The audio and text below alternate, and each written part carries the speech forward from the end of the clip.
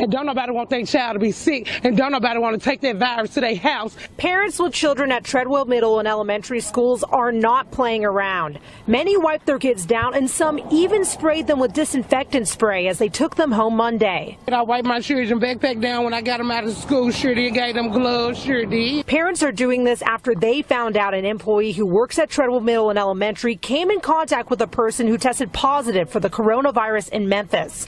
Some took more extreme measures. 2 garbage bags. My shoes came loose. 2 sacks. Another sack. Leaders with the Shelby County Health Department say this is not necessary because it's a very low-risk situation for students. Still, family members tell me they don't want their kids in school. It's messed up. The flu killed the more folks than that is, so what's up? We're going to die anyway.